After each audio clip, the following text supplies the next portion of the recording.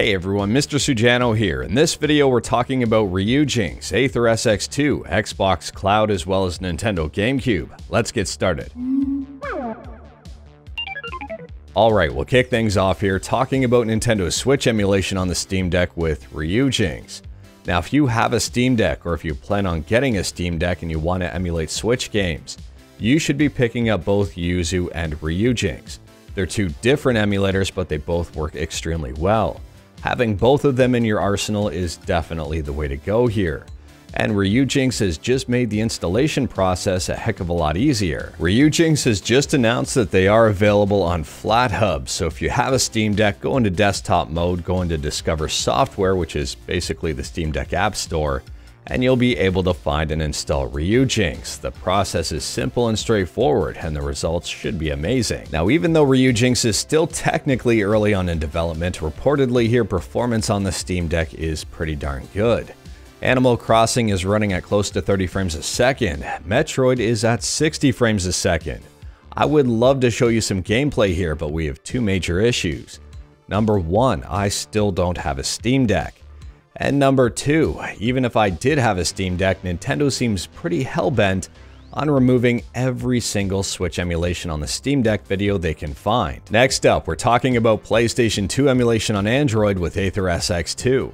Yesterday we talked about PC SX2 and how it was getting automatic GS hardware fixes, which is something that really helps out the end user experience.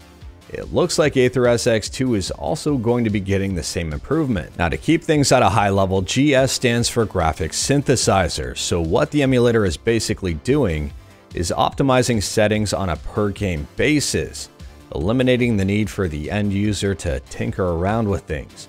If you don't like fiddling around with your emulator, you will really like this feature.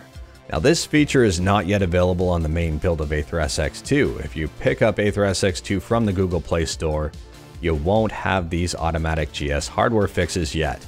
You will have to pick up the alpha build of Aether SX2, which is available on aethersx2.com. I'll leave a link in the description below. Just make sure you're picking up at least version 1451 here. Now, just as a friendly reminder here, these are the experimental development builds. There's no guarantee that these features will make it into the Google Play Store. These exist more or less for testing. So if you're looking for support, if you're looking for stability, this is probably not the way to go. But if you want to be on the cutting edge of things and take matters into your own hands, then yes, check one of these versions out. Next up here, we're talking about fellow YouTuber and fellow Ginger of Oz. Now, I definitely recommend checking out this YouTube channel. They've got a lot of great videos.